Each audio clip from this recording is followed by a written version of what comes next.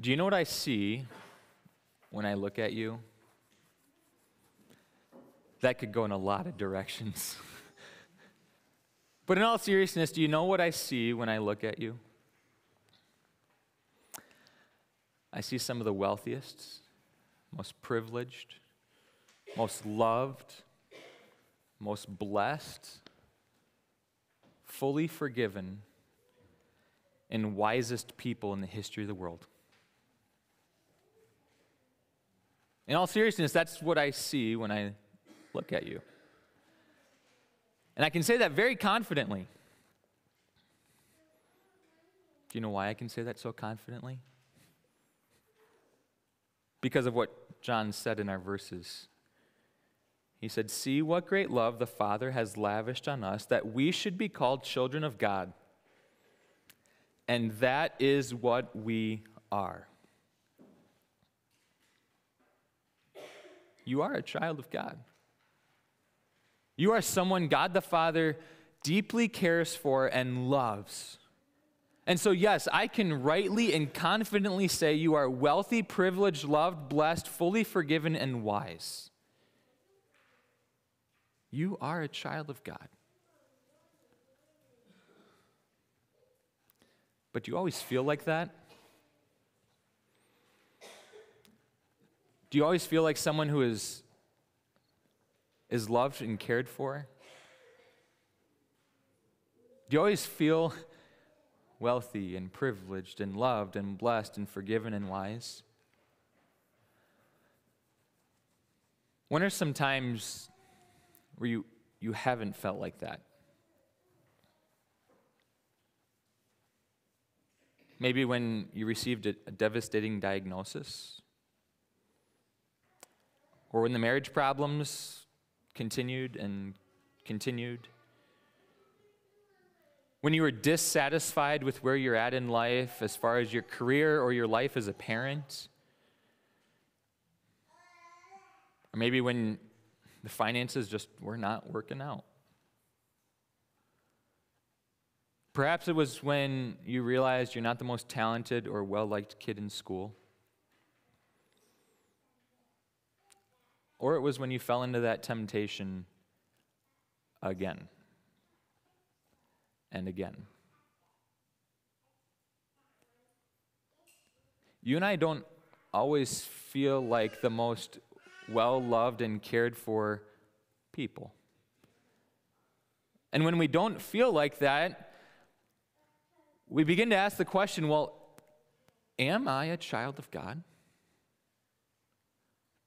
And the reason you ask that question is because your life does not match your expectations of what you thought it meant to be a child of God. You know, you despair and you think, well, I thought as a child of God, God would prevent that diagnosis from happening. I thought as a child of God, my marriage would be filled with the most perfect and selfless love. I thought that as a child of God, I would feel satisfied in everything I do. I thought that as a child of God, God would richly provide all I need and want each and every day, including financially. I thought that as a child of God, people would like me. You know, I thought as a child of God, I'd be able to say no to all the temptations I face. When you and I face temptations, when we look at our life and it doesn't match our expectations of what we thought it meant to be a child of God, we despair. We're kind of like Eeyore from Winnie the Pooh. You all know who Eeyore is, I would think, right? Walk around moping, woe is me, nobody likes me, my life's not easy. You despair when you look at your life and it doesn't match your expectations of what you thought it meant to be a child of God.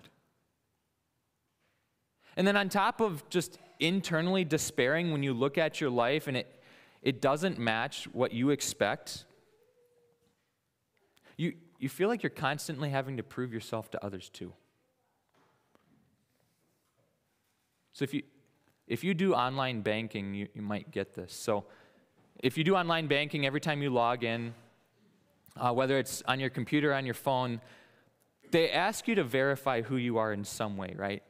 Like you have to answer a security question, you have to type in a code that they texted to you, you have to scan your face, scan your thumbprint. You have to verify who you are, right?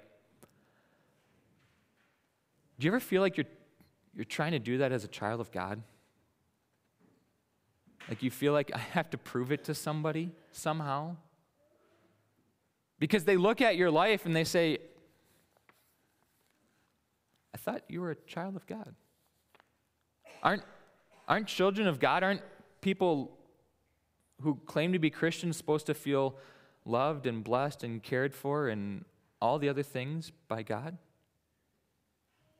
And you look at your life, and it's filled with a diagnosis, marriage problems, financial problems, dissatisfaction, not feeling loved, not feeling like you're liked, not able to say no to temptation. You feel like you have nothing to show for it when it comes to being a child of God. You feel like you can't verify who you are.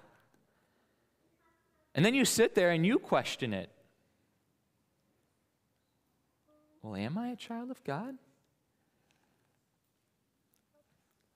See, I thought a loving parent would want to make sure their child knows they're loved and cared for. But I don't feel that way as I go through whatever difficulty I'm facing. So am I a child of God? I don't feel like it. I just feel lost in a sin-filled world, lost in my own sin and without any hope. Am I a child of God? What did John say? He said, see what great love the Father has lavished on us, that we should be called children of God. And that is what we are. You are a child of God. You are someone God the Father deeply cares for and loves. And the reason the people around you might question it sometimes, the reason they might question your identity as a child of God, John says, the reason the world does not know us is that it did not know Him. They don't know who God is. They don't know who Jesus is. They don't know who the Savior is. They don't know what it means to be a child of God because they don't know what God actually says in His Word. That's why they question who you are. But you know. You know who you are. You know what God says in His Word.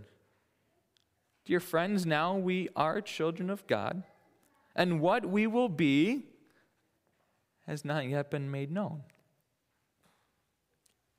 God says you are a child of God. You are wealthy and privileged and loved and blessed and forgiven and wise. You are all of those things. No, it does not always feel like it as you live in a sin-filled world, as you go through whatever problems and challenges you have in life. It doesn't always feel like that.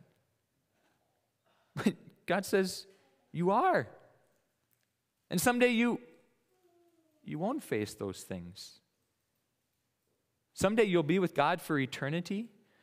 In eternity with God, there are no more problems of life. Think of all the problems you've ever faced, all the moments where you've had tears rolling down your cheeks, all the times you've been frustrated, none of that exists in heaven. Like that's reality. That's when your life will be what you want it to be. It'll be perfect because you'll be with God. But John says, hey, you're not there yet. It has not yet been made known. Heaven is yours in the full. It is yours completely. But you're not there yet. You still live in a fallen and sin-filled world and are affected by all of the sin in this world. Well, when? I mean, when can I have that life? When can I be with God for eternity?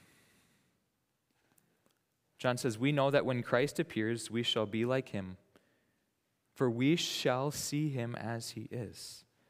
So on the unknown day that Jesus returns, John says that the day Christ appears, and he's going to appear in the same way we saw him disappear. So we read the ascension text a little bit ago. He ascended into heaven, blessing his people, glorious and victorious. He's going to return in that same way someday. Right now, he's continually blessing you each and every day. You're going to see him as he is, and it's on that day, John says, that we will be like him. Perfect and holy. That's when all of this will happen, John says. And you can be confident it's going to happen because you are a child of God. How do I know? Is this just some wishful thinking? Like, how do I know that this is true? How can I be sure I can trust what this is saying? It's because of the only Son of God and what he did. See, God the Father sent his one and only Son into this world, and he took on everything you face. He faced all the challenges and hardships. He faced all the temptations, and yet he was perfect. He lived a perfect life, and as he lived that life, he looked anything but like the Son of God. Like, he did not take on the appearance people expected the Son of God to take on when God came into this world. He wasn't born in a palace, but a barn. He wasn't wealthy, but poor. He didn't even have a permanent residence. He wandered and traveled. The Son of Man had no place to lay his head, the Scripture said. Just nowhere ever. And then at the end of his life, he chose to even look less like the Son of God. He was beaten and bloodied and nailed to a cross. God the Father even said, "That's not my son." Like, he abandoned his son in his time of need. Like, your Savior Jesus, he suffered hell all for you, so you will never have to suffer eternally. You think of all the suffering you face in this life, you're never going to have to go through that for eternity. It's only in the here and now that you have those moments, those difficulties. And after he died, he looked a lot different 3 days later. He had the appearance of the Son of God, victorious and glorious. He rose from the dead. He proclaims that victory to you. You are God's saved, loved child. And therefore, I can confidently say you are wealthy because you have the wealth of heaven. You are privileged because you are known by God. Like, intimately known by God. You are loved by the Almighty God with a love that you just can't even fathom. You're blessed because you're provided for each and every day with everything you need. Maybe not everything you want, but you do have what you need. You're fully and freely forgiven. There's nothing you need to do to be saved. No choosing, no deciding, just it's a gift. And then you're wise because you know the only way to heaven is by faith alone in your Savior Jesus. You are a child of God. That is who you are, John says. And none of the challenges of this life can void your identity in Christ. It can't change. And knowing that, that is what gives you the strength and power to face each and every day. You're a child of God. Someone who's loved and cared for by God the Father. You know that this life, it's only temporary. Those challenges, those difficulties, they won't last. They have an end date. And that day is when Christ returns in the same way we saw him go into heaven. It's the day that you die and you'll be with Jesus forever. That's how you know for sure that you're a child of God. And we can look forward to that day confidently, the day that we shall be like him, for we shall see him as he is. You're a child of God and an heir of eternal life. You have that guarantee from God, despite whatever you face in this life.